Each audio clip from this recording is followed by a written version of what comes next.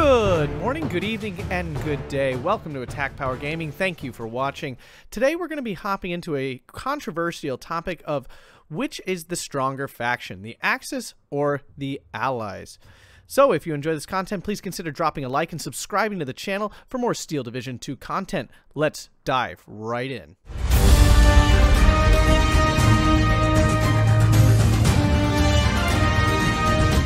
Alrighty folks, before we get far into this video, I want to first preface that this is definitely a controversial topic, and a lot of the things I'm going to talk about today are extremely generalized.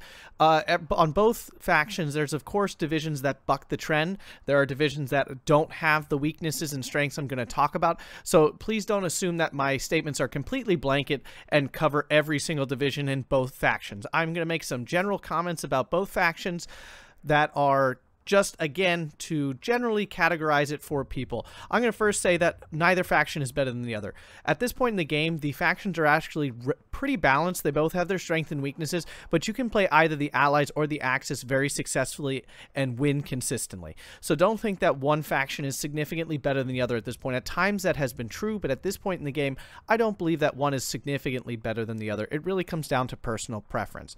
So we're going to hop in here to go over the different strengths and weaknesses of the two factions in general. Now, for the Allies, I'm actually going to break it up a little bit into the Soviets and the Western Allies because they're just very distinctly different. The Axis, on the other hand, most of them are German.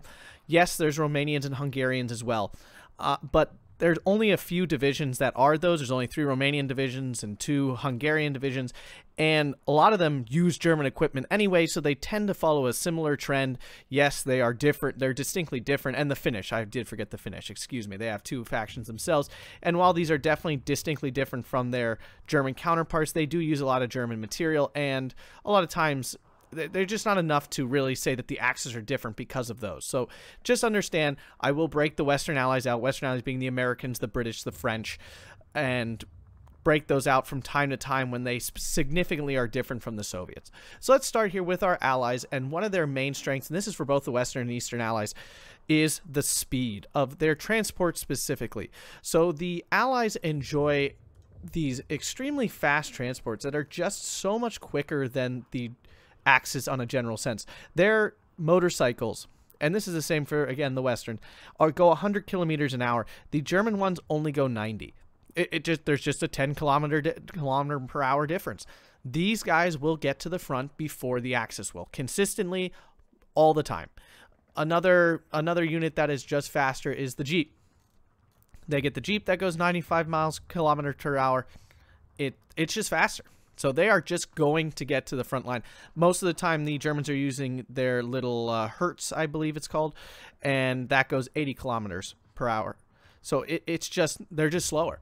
So the Allies enjoy a significant bonus in transport speed in a general sense. Now, transports such as the Studebaker are actually about the same, if not a little bit slower than the German counterparts.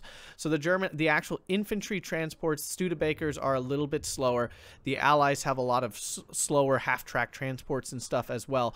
So in terms of the infantry transport, the Axis often have a little bit of an edge. But in terms of the faster stuff that you're sending early in the game to get places, the Allies have a significant advantage and will beat the Axis to the front. That's a major advantage for them. The next big difference between the Axis and the Allies is in the general makeup of their infantry. The Allies as a whole generally have much stronger CQC infantry, in other words, close combat infantry. You'll find there's often a lot bigger variety and wealth of options for the Allies over the Axis. The Soviets specifically often have the Avtomachiki, which are just a group of squad of submachine gunners.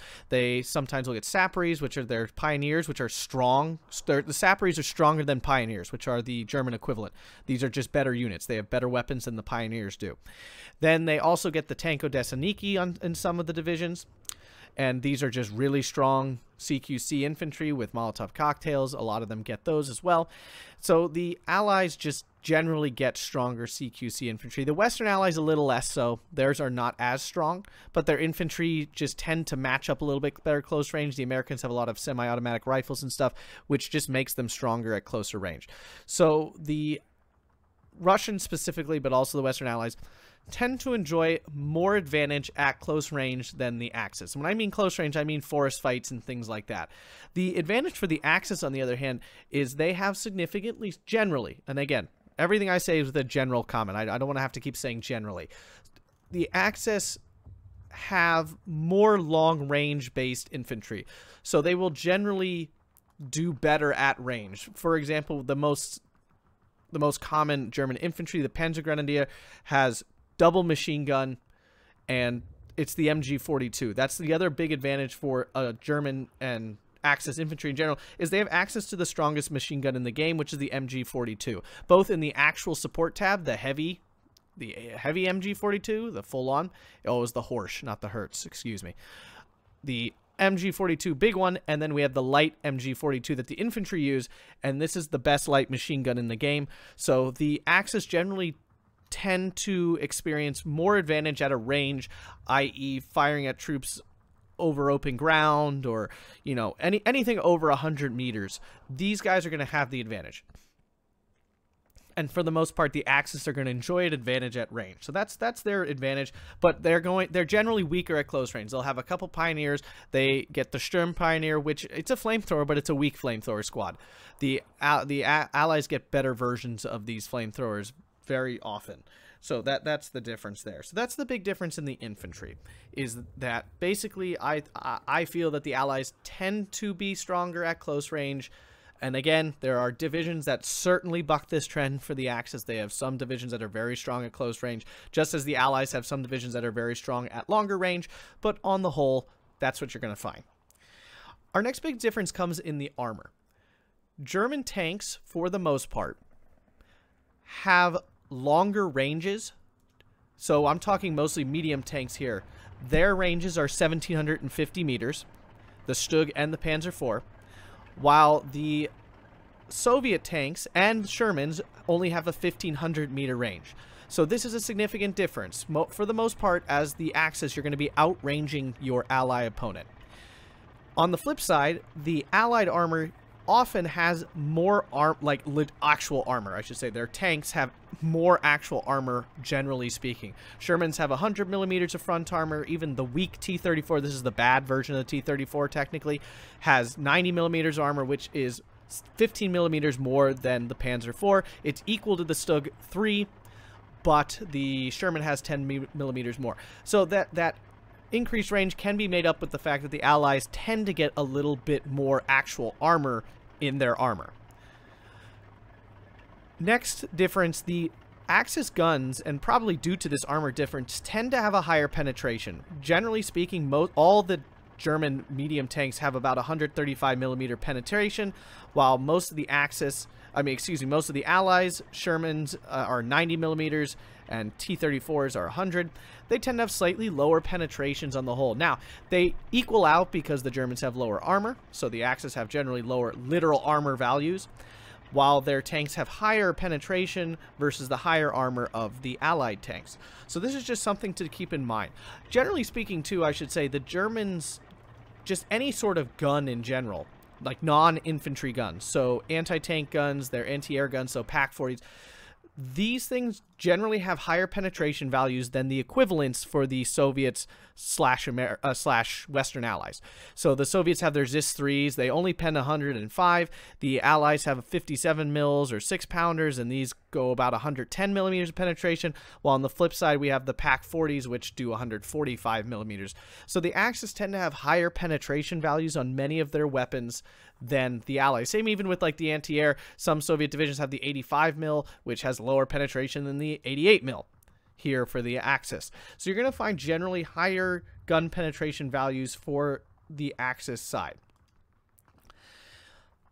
Moving on, the Axis have much stronger armored cars when they have them. When the Axis have access to armored cars, they tend to be stronger. They get a lot of the autocannon stuff. They get a lot of these fast, very fast-moving armored cars that they can use, especially in the recon tab. We do see these sort of things on the Allied side, especially with the Americans with their M8s and things of that nature, and the British with their Staghounds and such. So those can be quite strong. But for the Soviets, they really just kind of have their BA-10s and Su-57s, I believe they are. And those are, while very solid, don't match up as well as the Axis armor cars do. I can't find one at the moment. They don't match up as well. So that's just something we saw. Here's a BA-10.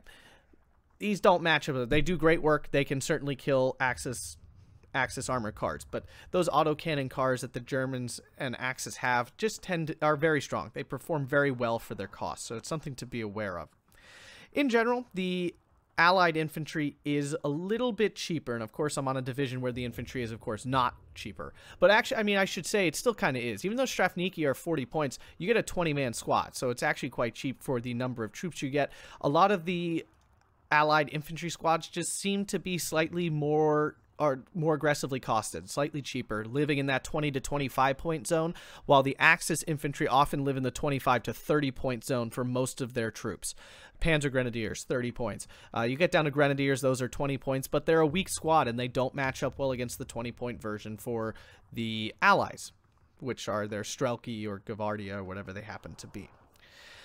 A lack for the Allies, they generally don't have any sort of heavy armor, especially the Western Allies. The Soviets, some of them have the IS-2s, but they're so expensive you can't really effectively use them because they're just so expensive.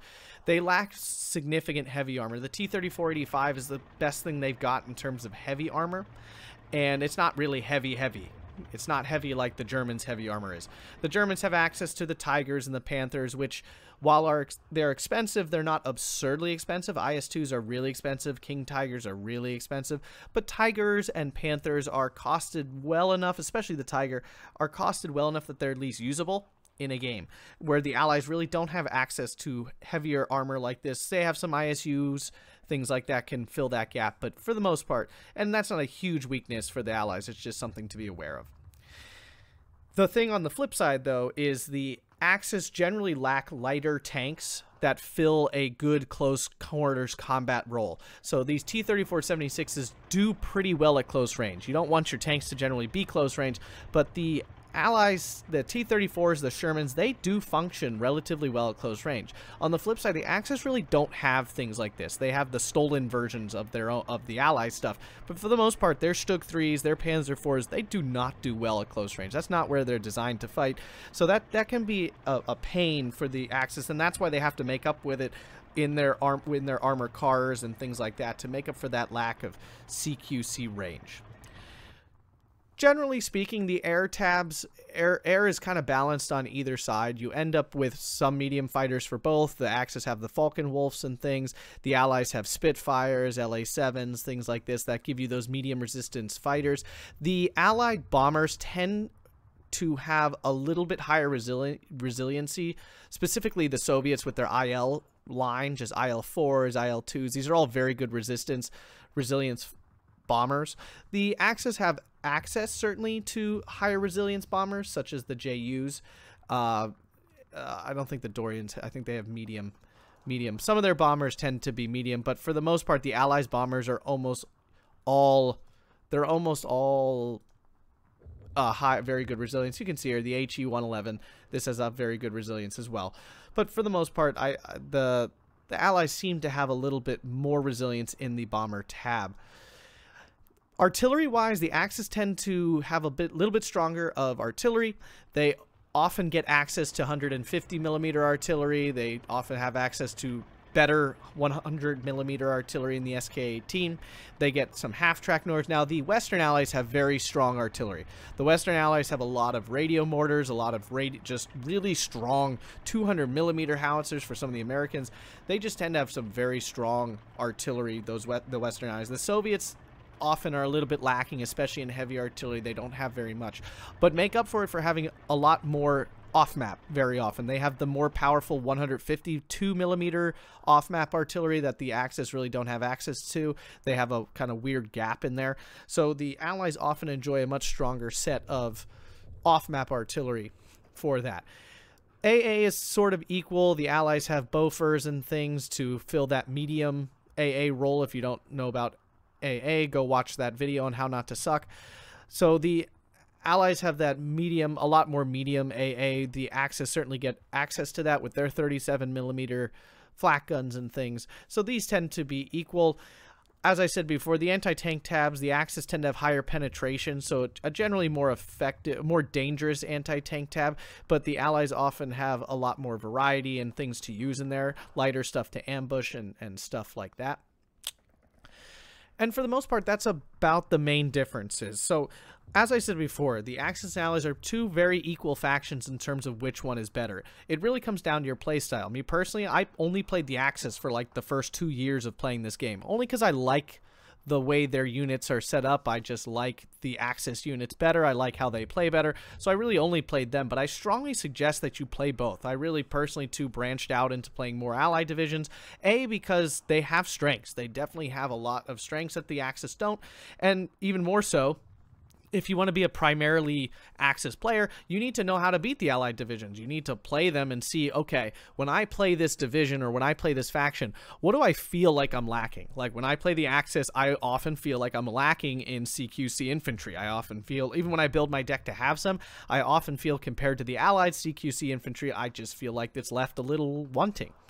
On the flip side, when I'm playing the Axis, I always feel like my armor has a leg up on the opponent for the most part over the allies. And again, that's a personal feel. It's not necessarily true, and it's very division dependent.